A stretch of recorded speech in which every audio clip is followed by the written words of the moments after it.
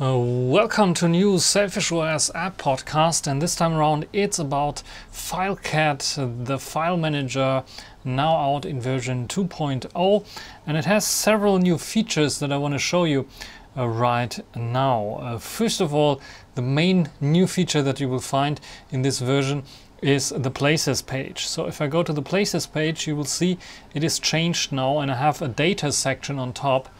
And this data section allows me to switch between videos, pictures, music, downloads and documents. And if I go into pictures, for example, I have the option to just simply search for pictures here, and I get nice little previews. And the same goes for music files, for example. I have my whole music collection here. I don't have to browse to or through the various different files and folders. I can just simply see all my music in here. I can search for music and just simply play it. Like for example, let's search something with love, if I can type it correctly. And you can see I can just simply tap here and it will start playing back the music. And I can of course go back and back again. The same goes for downloads. I have downloads I can search through, and of course also documents that I can search through if I want to do this. So this is the first change. Then you can see on the top there's now a drop-down pull-in menu, and I can just simply have two options here to simply open things up, just like for example network drives, which will use an external application called Fishnet Mount. So if you don't have Fishnet Mount installed, you can get it from open repos. Just search for this Fishnet Mount, and you can just simply have the option to just add network shares, in this case SMB, CIFS, NFS, SSHFS and NFS4, which are supported by Fishnet Mount. And under Places you also have storage information now, so if you want to get to know more about your storage situation, you can just simply click on this.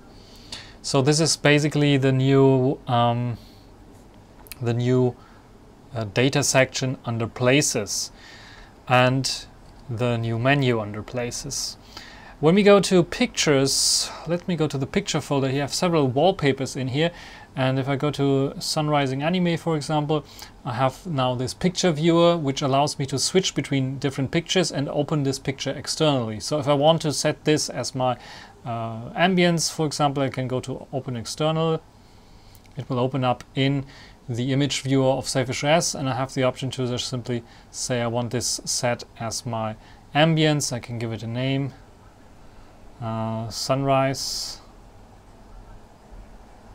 and click accept, and you can see now if I close this, I have now this set as an ambience. And I can go to next photo if I like to. I can zoom in all the way in if I like to, and with a double tap I can go back. And of course if I like to have it in landscape mode, I can do this as well. Zoom in, have it filling my whole space without having my menu here. If I click on this, I get my menu again. I can go to next, file, open externally, or close the image viewer. Then of course there are some other actions and things that have been changed. Just like for example, if I want to open the file directly in an external editor, I can just simply go to Properties here, and you can see the preview here of the file, and if I click on this, it will open it externally. This not only works for images, this works basically for all files.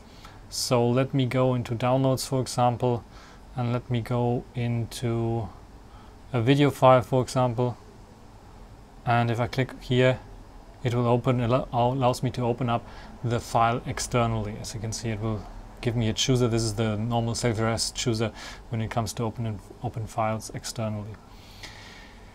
Then some other options, of course, translations are added here as well. There is a busy indicator for longer, for bigger files. Let me go to pictures folder. Is there a really big file like this one here? it is not big enough. But if you have really big files, after a second, if it's more than a second of loading time, you will get a nice little progress indicator that shows that the file is still loading. And I think this is also very useful. Yeah, and that's basically everything for this change. As you can see here, this is version 2.0 of Filecat. You can download it right now on open repos already. It's available there. It will be available on the Jolla Store as well. Let me just check the Jolla Store. I don't think it has the new version yet as of now, but it will be available on open repos, so you can just grab it from Storeman, and in Storeman it should be under recent updates if you download it right now. So you can see here version 2.0. You can see also the changelog here if you like to. And otherwise, let me just check on the Jolla Store if Filecat is available in the newest version yet. I think they need a bit longer. It's still version 1.9, so it needs a little bit longer, but it will be available on the Jolla Store as well, and you can safely upgrade to this new version. I hope you enjoyed this little demonstration, this little video, and about Filecat. That's everything for this video, and until the next time, bye.